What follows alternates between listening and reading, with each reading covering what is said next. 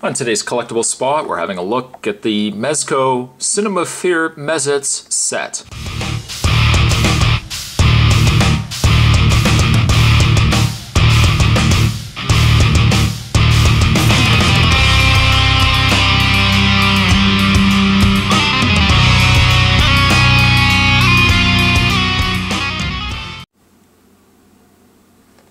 The set is dated 2002 and features the Mezco Mez-Itz, the early stages of the Mezco Mez-Itz. This is before they started going to larger scale.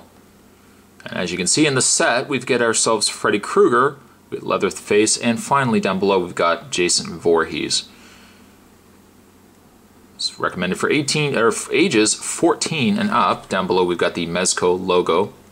I love that logo. A little bug going on there, a roach. On the side we got Mez-Itz Cinema Fear on the back, a picture of the three characters: Friday the 13th Jason Voorhees, Texas Chainsaw Massacre Leatherface, and A Nightmare on Elm Street Freddy Krueger. And indicated down below, New Line Cinema, dated 2002.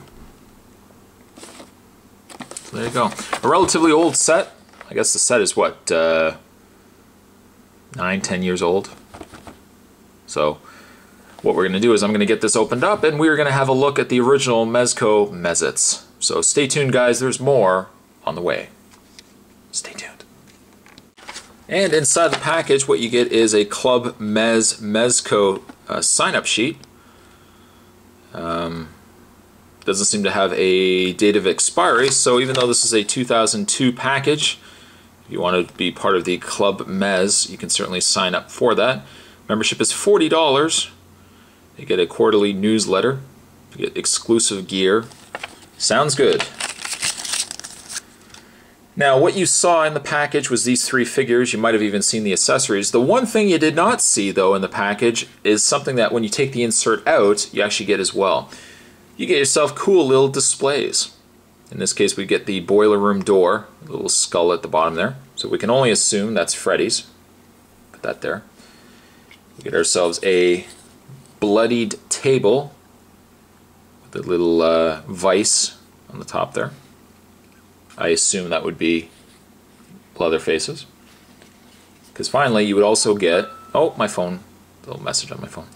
You would also get yourself like a little Crystal Lake display stand as well.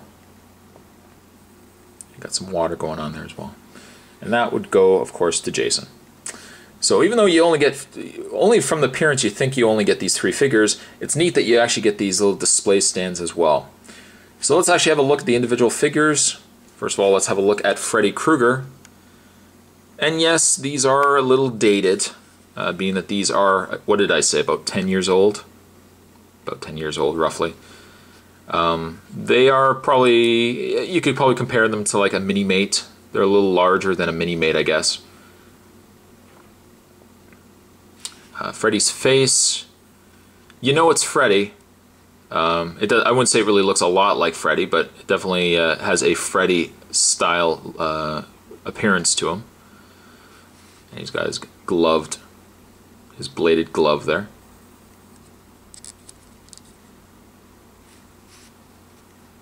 Got some blood all over his shirt, all over his pants. Freddy's been doing some damage. He also comes with a fedora that you could take off. You get a very flat-headed Freddy. I'd almost even like to have the hat further down, kind of like that. The articulation would be the same on all three figures. I'll just take Freddy's head off for a second. Hat off. You get a ball-jointed head. You get ball-jointed shoulders. You get a swivel. A rotation in the hand. You get a swivel in the waist, and finally you get a ball-jointed leg. Now the one problem I have with these is something I'm going to just mention now quickly. The pegs, let's see if I can do this, show you here. The peg, you can see the ball joint right there, but if you look at the peg right next to it, it's very, very thin. So I would advise some caution. As I'm showing you Freddy's crotch, I would advise some caution moving these legs and arms too much, just in case you ended up snapping off that peg. But you get Freddy. Freddy's not bad. He's not my favorite from the set. Anybody want to take a guess what it is? Let's just put Freddy on his display stand. It doesn't look like they have any pegs either, so they kind of just sit in the grooves of the footprints of their stands. Freddy's not bad. I'm going to give him a 6. Let's have a look at... Let's first have a look at his display stand. It's a very bloodied display stand. We got blood all over the place. Vice going on there.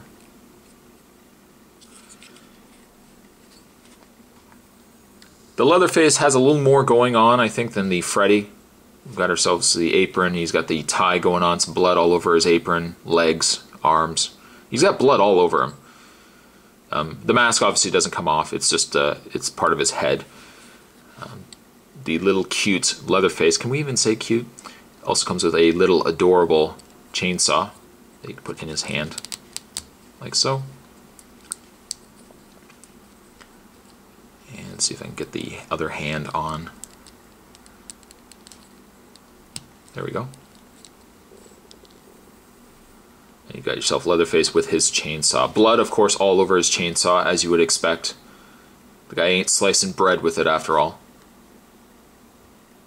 And similar to the Freddy, the articulation is the exact same. But I like the Leatherface. He has quite a bit of personality going to him. Leatherface, I'm going to give a 7 to. And I'll put him on his display stand. Finally, let's have a look at Jason. I've already showed you the display stand. He comes with a little Crystal Lake display stand with a Crystal Lake sign. And I really like the Jason quite a bit. Now, just to give you guys a comparison, this is a 2002 Mez-Itz. I want to just bring in a 2011 Mez-Itz, just to show you guys the comparison. Obviously, right off the bat, you can see the main difference is the size. However, for the fact that this is a larger style Mez-Itz, the articulation is much nicer on the smaller, and I'm almost surprised that I guess it was a cheaper. It's cheaper to make them to build them really just with the they set bodies as they are. But I kind of like the fact that the smaller Mez-Itz have the articulation, the ball jointed arms, the ball jointed legs. You can kind of get a lot of movements out of them that you really can't with the larger size. And obviously a question that you guys will immediately be asking me is, does the mask come off? The mask actually is not coming off. It's molded. It's one piece with the rest of the face. I kind of find it ironic that that looks like the axe cut. Isn't it on the wrong side of the mask? I don't know if I would say that the Jason is from one particular movie. It's kind of just an amalgamated Jason.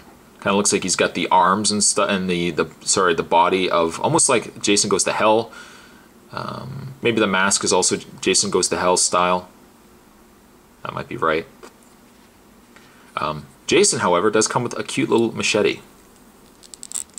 We'll just peg into his hand. There we go. Can't have Jason without his machete. Ample amounts of blood, as always. Articulation would, be the exact same as I mentioned already. He doesn't have as much going for him, but I really like the Jason, and maybe it's just the fact that I'm a Jason fan. Yeah. A Jason fan. Spot loves Jason. But I really like the Jason, and Jason I'm actually going to give an 8 to. They are relatively small. They're older sets by all means, but I find these are just really, really cute, and it's really a shame that they didn't do more with these.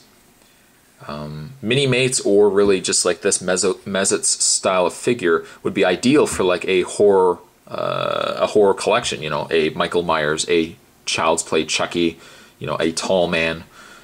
They could have really done a lot, and unfortunately, I guess we're probably not going to see any more of these. But these are kind of cute, stylized versions of horror movie icons. Plus, I really like the Jason. He's so cute.